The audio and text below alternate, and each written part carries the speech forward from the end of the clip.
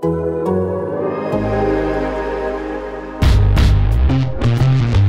your popcorn ready. It's game time, baby. Ladies and gentlemen, please welcome a team that is known as Stoppers.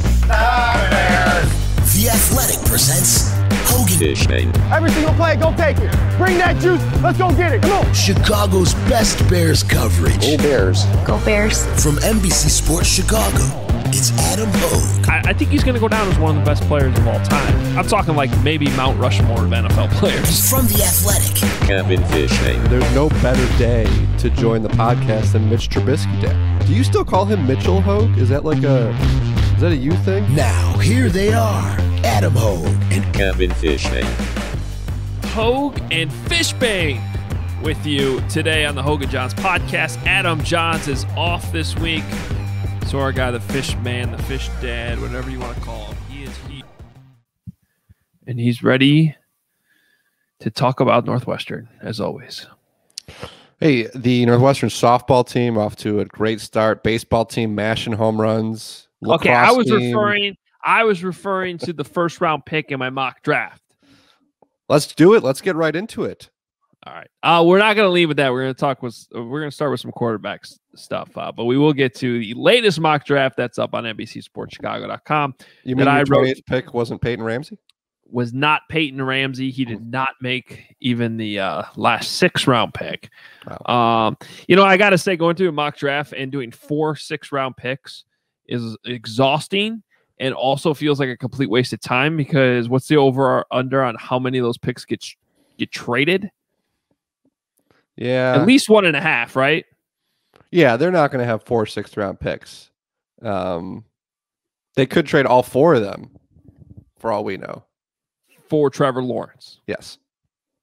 Seems realistic. You can follow us on Twitter at Adam Hoge, Hoge, at K Fishbain, and you can still follow Adam Johns. I don't think he's going to tweet much this week, but he's at Adam Johns on Twitter.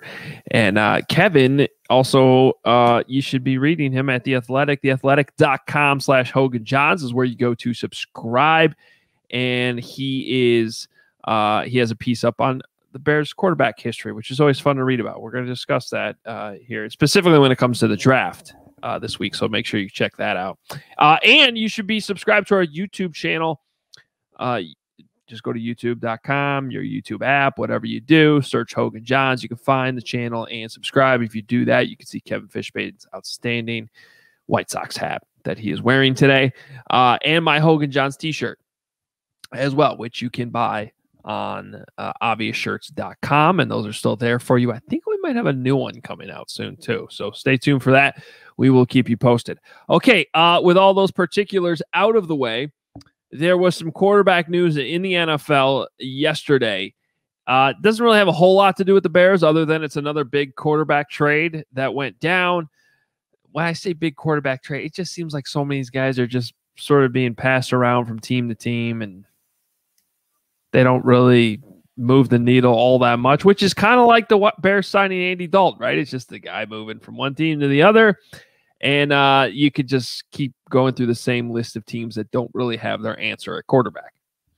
And it's another top 3 pick that didn't work out. Sam Darnold, of course, is what we're talking about, yes, being traded to the Panthers. So in a 2.5-month span, we've seen Jared Goff, Matthew Stafford. Stafford's in a different category, but he was moved. But so Jared Goff, Carson Wentz, Mitch Trubisky, Sam Darnold are all on new teams. And yeah, I mean, that just teams that just don't have the patience level anymore to, and they're also savvy enough to get something for these guys as opposed to just, you don't want to be in a Jacksonville situation where you give Blake Bortles a ton of money and then you're stuck. So, these teams are realizing when they're done, and they move on and get draft picks. And I guess Hoge, from a Bears perspective, I guess Sam Darnold was an option, has always been an option. I would rather pay Andy Dalton $10 million than have to figure out what to do with Sam Darnold's 5th-year option and give up all those draft picks. I mean, it wasn't a ton of draft capital per se, but it's still a decent amount of picks for a guy who was pretty bad last year. So I guess my question then is, would you have considered Sam Darnold instead of Nick Foles? Like that to me might be part of the equation. Like, is there a way? Is that the way you could have brought someone like that in? But again, I think it's just too expensive for what he is. You're saying, wait, how are you saying Sam Darnold's in for Nick Foles? Like, you could trade Nick Foles to the Jets for Sam Darnold, so that way your backup quarterback, like if Andy Dalton doesn't work out, at least you have a 23-year-old former top 3 pick to work. Because a couple weeks ago I brought up the Gardner Minshew idea. Yeah, this trade Foles or trade a late pick to the Jaguars for Minshew and have him be your backup, because at least it's somebody who you could like maybe develop into something one day. Darnold's way different, obviously, because of the contract situation. So I guess as I'm saying this, I'm realizing you're not going to pay Darnold what he's owed to be a number 2. But I'm just trying to figure out, was there a scenario in which the Bears could have brought him in, and should they have? Well, first of all, I have never, going back to now granted the Bears were 1 year in a Trubisky when Darnold was being drafted, so it's not like they're really in the market for a quarterback. But I have never sensed at any point that the Bears have ever been high on Sam Darnold. So it just never seemed like something to me that was very much an option. Now, did they look into it? Maybe they did. What was it? It was a 6th rounder this year.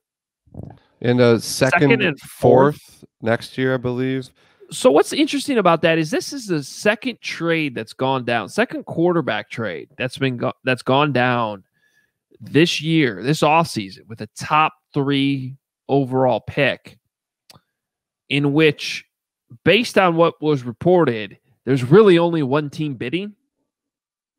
Right. And yet the team that traded the quarterback still got a decent amount back, even though it wasn't really a high bidding war. I mean, the same, Carson Wentz, the Eagles probably are going to have a 1st-round pick from that trade next year. And yet, at the end of the day, the Bears didn't offer. It seemed like it was just the Colts. And in this case, it seemed like it was just the Panthers trying to get Sam Darnold. So I guess I'm a little surprised that the Jets got what they got. Yeah, and I guess if you're the Jets, I mean, could you have held out until you drafted Zach Wilson and then, hope? I mean, I hate to say this as a hope thing, but sometimes these franchises just hope a starter gets hurt somewhere. You have like a Sam Bradford situation with Philadelphia and Minnesota from 2017, but that's a total shot in the dark, because then if that doesn't happen anywhere, you're just saddled with the guy. So I guess these teams, I mean, that's what they can do. They can wait till August and see if he's available. But so maybe the Jets were holding out for that, and that's why they were able to get the extra pick out of it. I don't know. I mean, if you're Carolina, like, I don't see a huge problem with it. I mean, I was kind of excited to see Carolina draft a quarterback, and they still could, certainly. But you're Matt Rule, you're 2nd-year head coach. You got a new owner there. I can't imagine that there is a lot of excitement of all the resources they put into Teddy Bridgewater and are now putting into Sam Darnold, as opposed to potentially having, I don't know if they, Trey Lance or Justin Fields. Well, this is where I think there's a connection to the Bears potentially. And I just find this trade very interesting, the timing of it yesterday, just a few weeks before the draft. To me, it signals one of 2 things, and they're kind of opposite things, right? So it's one, we're going to have 5 quarterbacks go so early that the Panthers didn't even feel like they can get one of them. Or it's that they only feel like there's only 3 like real franchise quarterbacks. And maybe that goes in line with what the 49ers did just to get to number 3, knowing that they feel like there's 3 that they're willing to take, however it shakes out. I think the big question mark is that Mac Jones or is that Justin Fields? So I just find that interesting, because if it's the second one I brought up, in which maybe some teams aren't as high on Trey Lance, for example, as I've somewhat hinted at here for a couple months now, mainly just from the standpoint that I just feel like some people are underrating the impact that him not playing last year and really not having a whole lot of experience under his belt. What kind of impact that can have on draft night. I don't know how you feel about it, Kevin. I tend to think that there's still going to be one of those quarterbacks available at number 8. And the fact that the Panthers have already said, nope, we're rolling with Sam Darnold. I wonder if that's an indication that maybe like a guy like Trey Lance is going to end up falling into the teens.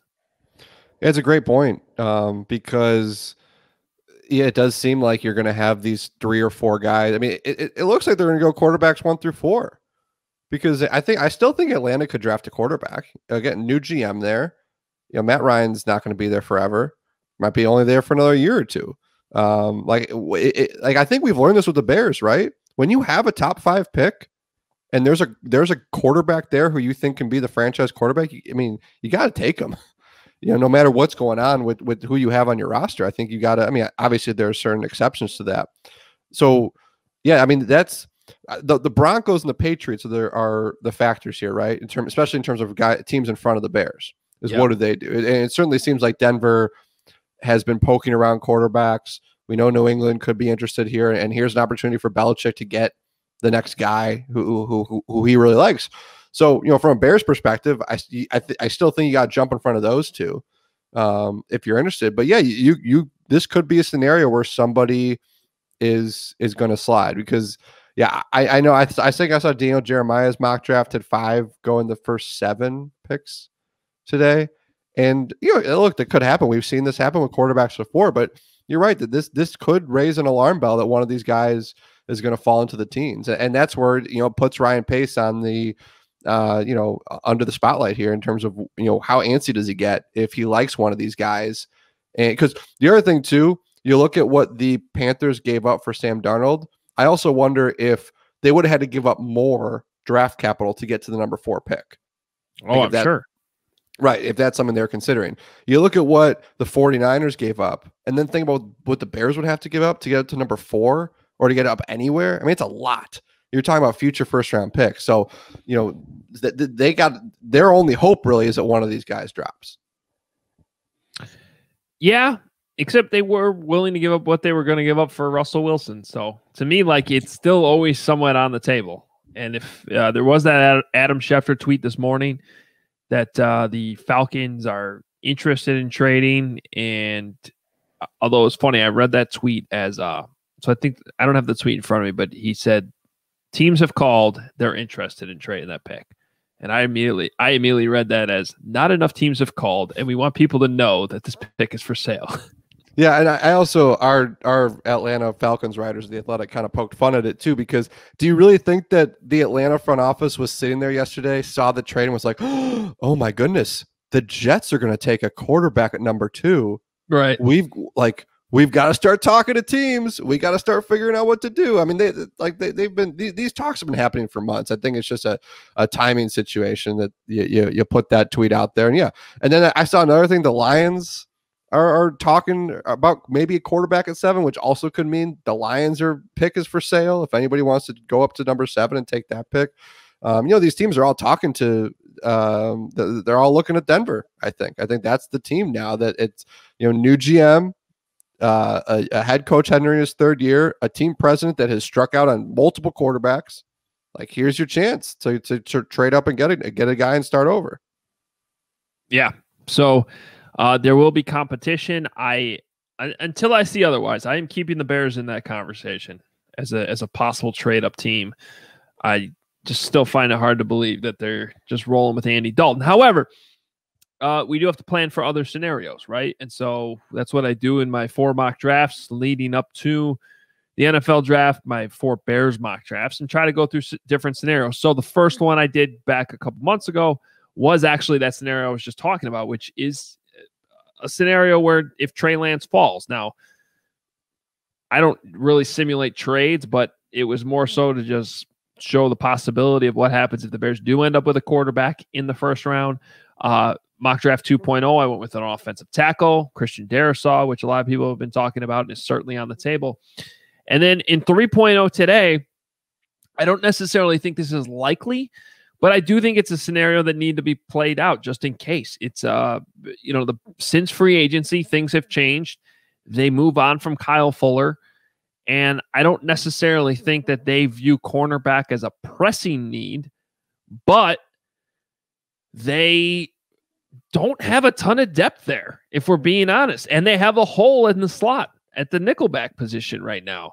So I can't rule out them looking at corner. And I also wouldn't completely rule out them looking at an edge rusher in the first round too. Other than those two defensive positions, I don't know how you feel, Kev. I don't, it would shock me if they did anything else. Defensive line, it's not a great D-line draft. Inside backer, they just drafted Roquan a couple years ago, not in enough position. Strong safety, not in important enough position. When you have Eddie Jackson, you've seen the way that they've tackled that position in free agency. So I think if they go defense, and I don't really even expect them to go defense, but if they do, I look at corner and I look at the edge rusher position.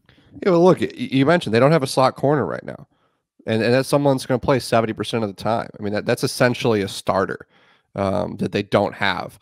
I know Ryan Pace said some nice things about Kindle Vildor, and I'd love to know the true evaluation of him from the front office, from Sean Desai, from Deshae Townsend, because that is an important factor in all this. And can he play inside? I think that was something they said he could do, but we haven't seen it.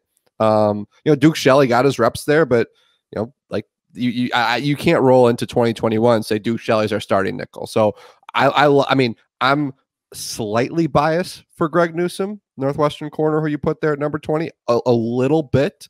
But I mean, look, the dude can ball. You saw it up close in person. He took on every challenge, and he has that corner mentality.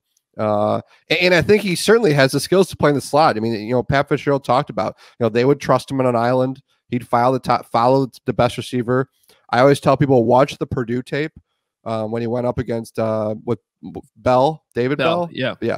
And Bell got his. Don't get me wrong, but I think there were some ticky-tack calls on Newsome in that game. That's still an outstanding tape that he put together that night. Really was. Like, you watch that game, you're like, that is an NFL corner. That is a top, that's one of an early round corner. Then you saw what he did his pro day. It's like, okay, he answered the athleticism questions, the speed.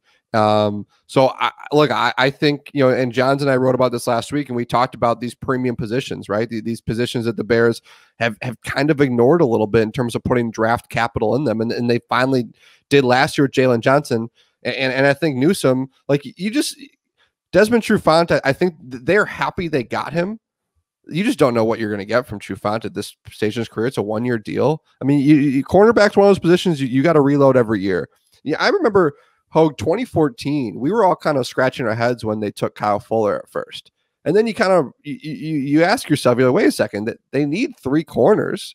You need 3 starting cornerbacks in the NFL. And then obviously Tillman goes down and Fuller comes in, and the rest is history. So, here we are again.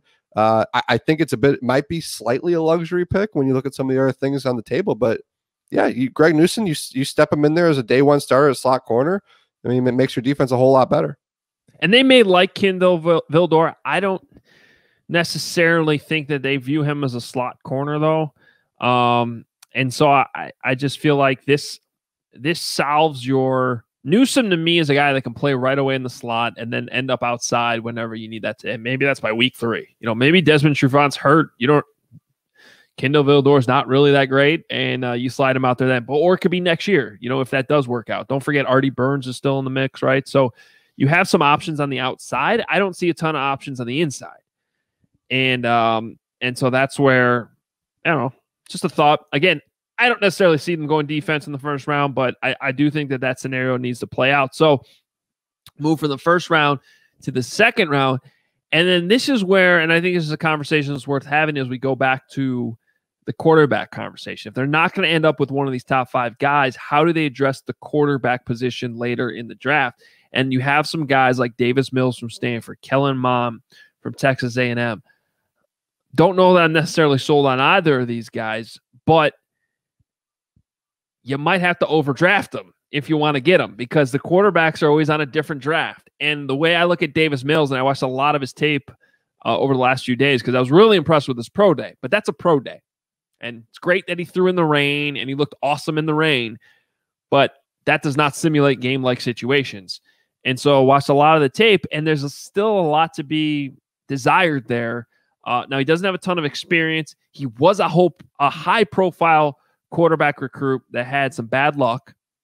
But eventually did push KJ Costello out of there in the transfer and did improve as this season went along. So you can make the argument that Davis Mills from Stanford is a guy that's starting to come into his own a little bit, and maybe with some NFL coaching and better pieces around him can have some success. So I probably see more of like a 3rd or 4th round grade on him, maybe a 3rd when it's all said and done. But I think you might have to draft him in the 2nd round if you really want to do that. So that's why I put him with my 2nd round pick. You know, I like Davis Mills, and I think you read the scouting reports about the way, you know, his top strengths are the way he reads defenses, and you think about what Matt Nagy wants and has wanted in his offense, and you think, okay, that makes sense. Like, the guy might not have the rocket arm or the amazing athleticism, you know, but if he can operate Matt Nagy's offense the way Matt Nagy wants, maybe that's what this team has been lacking. I think your mock draft shows you the problem Ryan Pace is going to have. And I've done this when I've been doing these mock exercises, is the gap between their 3rd round pick and their 5th round pick is so vast. And that's why we talked about those 6s. Like, you got to try to find a way to get in the 4th. But once you get to day 3, everything's out the window. You're throwing darts. And when you look at quarterback and offensive tackle, and maybe receiver and corner and edge, like those, again, back to the 5 premium positions. Like, I just think it's gonna be so hard for them to go into day 3 and not have attacked those positions with their first 3 picks in some way. And that's why I think I'm with you. I'm with you about taking a quarterback in round 2. And I wonder what you think about the fact, because John Z's talked about, you know, do they want to take a guy who doesn't have a whole lot of college experience after what happened with Trubisky? I think Ryan Pace, and we're going to get hammered for this, I think he's smart enough to not let the Trubisky thing impact his scouting. I think he can't. It's such an easy thing for him to say, I'm not going to fall for that again. But every quarterback's different. And I think if he looks at Davis Mills and looks at the tape and says, this guy's got it, I don't think he can say, well, I drafted that Mitch Trubisky guy without a whole lot of starting experience. Look what happened. I wonder, Hoge, back to the original thing I was wondering, does it help Davis Mills to not have a lot of tape to where it could hurt Kellen Mond and Kyle Trask, but they do have a lot of tape, especially Mond. I mean, Mond was a 4-year starter, and nobody's talking about him in the 1st round. I think our guy Dane Brugger might have him ranked 9th among quarterbacks. I mean, to your point, the thing that I don't like about Mond is the last 2 years, you're like, all right, this is going to be the breakout guy this year. You know, he's going to jump into the Heisman conversation. He's going to take his game to the next level. And it didn't really happen. You know, it's not a big enough ascension for me. I mean, I think sometimes we forget that these guys are entering college at the age of 18, sometimes even 17. So they're still really young. They should be improving when they're in college. I look at a guy like Steven Montez last year from Colorado, who I remember watching as a freshman there. I'm like, this dude has a cannon. He is going to be a 1st round pick. And then a couple of years later, he was the same guy. He never got better. And so last year, I think I put him in one mock draft in the 7th round, and that was it. Because it was like, all right, he's got a big arm. Maybe you take a flyer late, but he's not really a real starting quarterback prospect at the NFL level. So I mean, I guess to answer your question, it would only hurt Davis Mills if he had the tape and he didn't improve. I guess what I like about his limited tape is I do see improvement from the beginning even of 2020 or the tape last year to the end of the season. Well, I'm making almost the NBA argument, right? Like when a guy's in college till his senior year, it's a bit of an issue sometimes, as opposed to you see the freshman with all those skills. And again, it's different, but I do see like the intrigue there with Davis Mills. But I just come back to like, how can the Bears go into Saturday without a quarterback? Like, I just don't know if they can really afford to do that with their situation. And that's why I mean, I want to do more research on Davis Mills, Kellen Mond, Kyle Trask. I think those are probably the 3 main guys. Jamie Newman seems like a mystery a little bit at this point. I'm not. To me, he'd be more of a day 3 flyer. Yeah, and then of course you have Peyton Ramsey for one of those 6th round picks. Yeah. All right, I'm not going to go through all these picks. You can check it out at NBCSportsChicago.com. The only thing I will bring up is my 3rd round pick. So if you're not going to address tackle in the first 2 rounds, when do you address tackle? Do you address tackle? I think what you're going to be left, even though this is a deep class, I mean, if you're waiting till the 3rd round, I think you're going to end up having to draft a little bit on traits and development. You do have an offensive line coach who's known for development, Juan Castillo, working with guys. So there's this tackle out of Northern Iowa who's really interesting to me, and that's Spencer Brown. He's 6'9", 314. Nice. He looks like an enormous tight end is what he looks like. But yeah, and he had a good Senior Bowl. Yes, he did. And that's where it first came on my radar, mainly because not only do I not normally watch FCS football, but they did not even have a season this year. So another guy who's limited tape, although he has played a little bit more in his career. Now he's more of a right tackle. He can move. He moves more like a tight end, even though he's huge. Sometimes I get worried about these guys being too tall, but he does manage to get leverage, low to the ground, despite being that tall.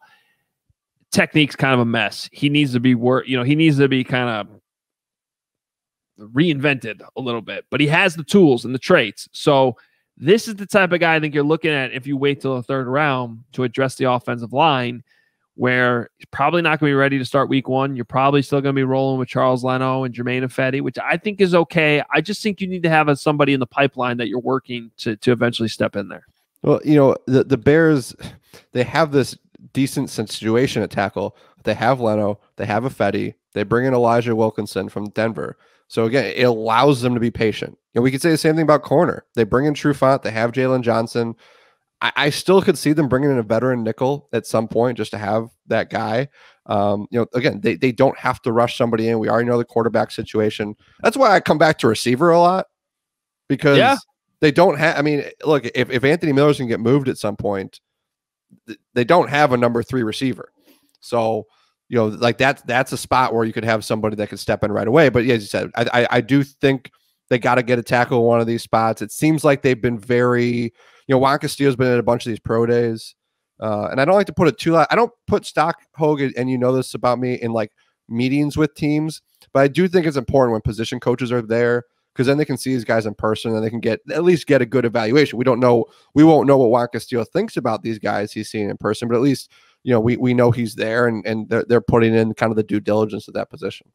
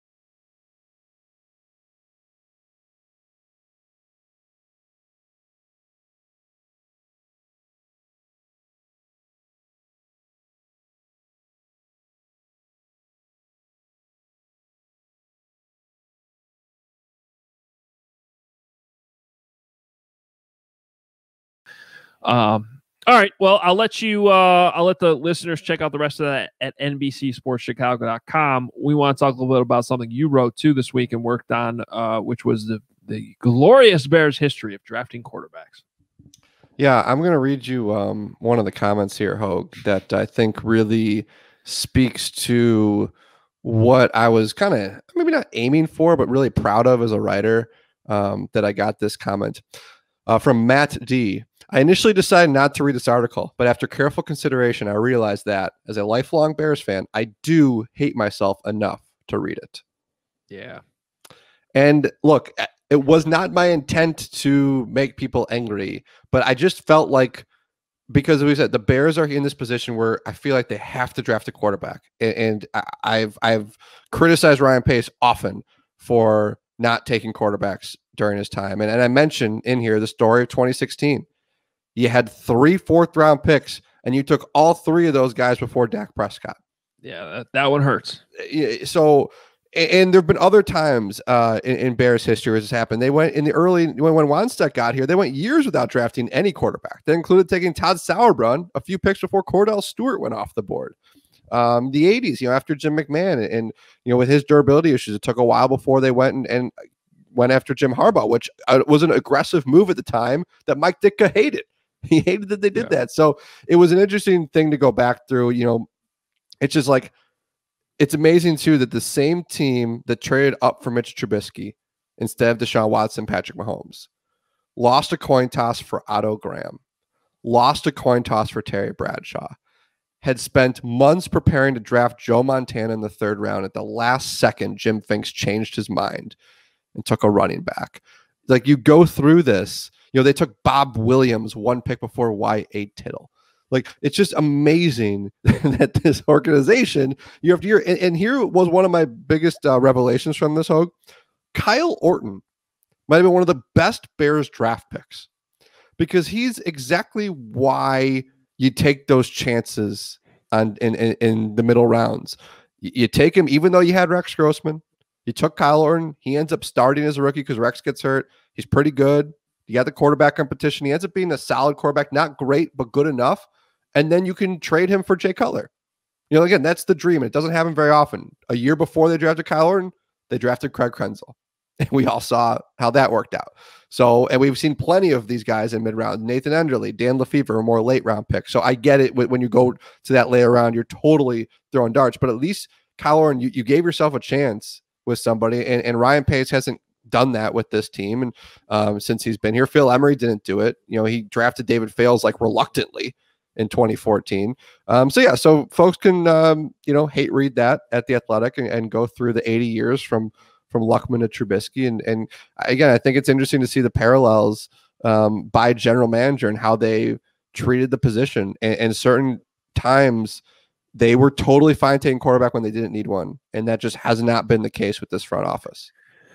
Well, a couple of things. I mean, first of all, I think our listeners probably relate with the idea of they hate themselves just enough to listen to the pain in this podcast, right?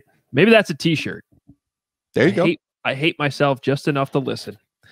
So, hey, that's just the situation of being a Bears fan right now. And it was a good piece and very interesting to read. But I to your point, you'll hear teams tell you, or analysts talk about, well, once you get to the 3rd round or whatever, there's a significant drop off in hit rate with quarterbacks. Well, that applies to every position. Every single position. I mean, that's not a good enough excuse to me. You take swings because, and you're right, Kyle Orton's a perfect example.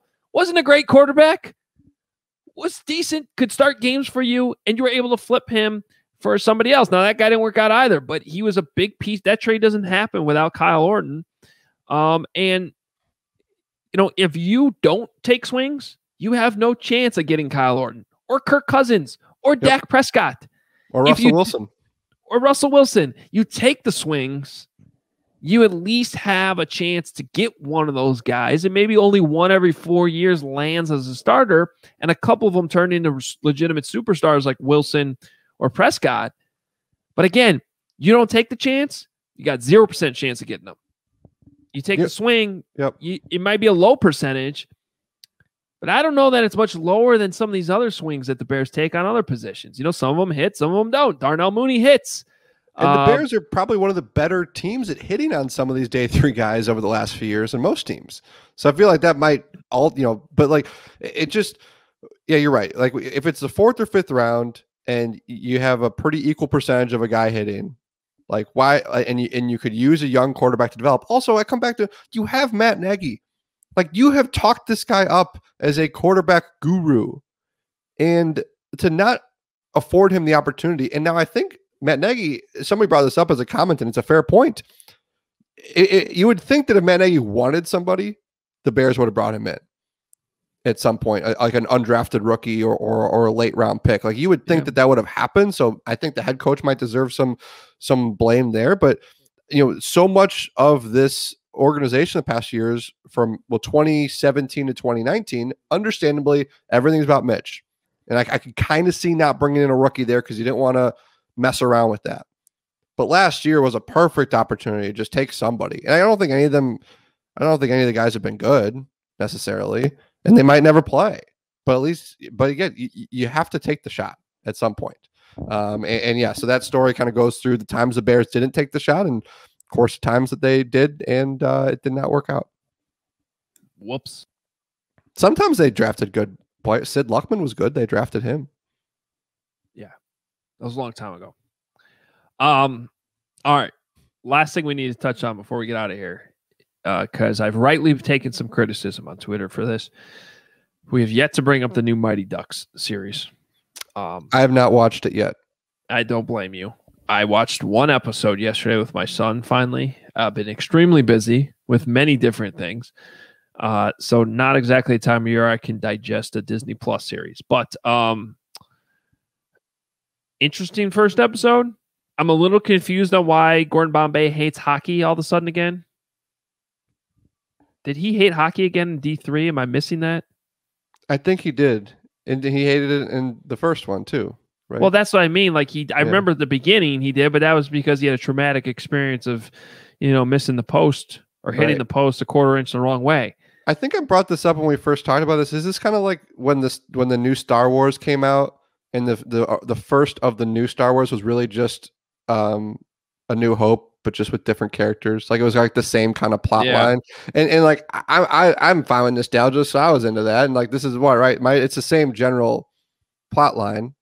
Right? Well, I'm not gonna lie, the music got me jacked up. There you go. Yeah, there's some and sure enough, there's Gordon Bombay with like some coaching points in the first episode. I don't want to ruin anything, but I was a little confused on why all of a sudden he owns this like random crappy ice rink in the middle of, I don't even know if it's St. Paul or Minneapolis. They don't make that clear, but one of the two Twin Cities, and he hates hockey again. So maybe I need to go back and watch D3 again to figure that out, but it just was like a weird don't watch D3 again. Yeah, right? Just watch D2. All right. Well, I'm going to give this series a chance. I'm probably going to watch it slower than I did Ted Lasso, but we'll get there. Did you see the Entertainment Weekly cover with like the actors from the original Mighty Ducks? I did. Yeah. Some of them looked exactly the same, and then some of them didn't. Looked a lot older. Well, that's because they're a lot older. Yeah. No. Look, and I am happy to poke fun at my own losing my hair on this podcast often. But you see some of those guys and like, whoa, all right. I feel you, Averman. Yeah. I know what that's like. All right. We need to get out of here, but appreciate Kevin pinch hitting today. And that's this will be our only episode of this week. Johnsy will be back next week. We will dive full into the draft. We are getting closer and closer, so we will continue the draft conversation. Hopefully get you some interviews coming up here as well. Probably need to check in with Dane Brugler here soon as we get closer to the draft. Not like he has anything important coming up, but we'll make some time for that. So check out all the coverage on The Athletic. theathletic.com/Hoge Jahns is where you go to subscribe. We appreciate you doing that. You can read me at NBCSportsChicago.com. Check out the YouTube page, Hoge Jahns on YouTube. You can watch us. It's fun. Some people consume their podcasts that way, so you can do that if you want. And check out obviousshirts.com for the T-shirts. They're still out there. And again, I believe we have a new one coming. I was trying to get clarification on that today. So check it out. And we appreciate all the support from all of our listeners. Harass Johnsy a little bit for missing this week. How dare he take a week off? You're not allowed to do that. Do you think he's listening? No way. Not a chance. No chance. But we appreciate you guys for listening.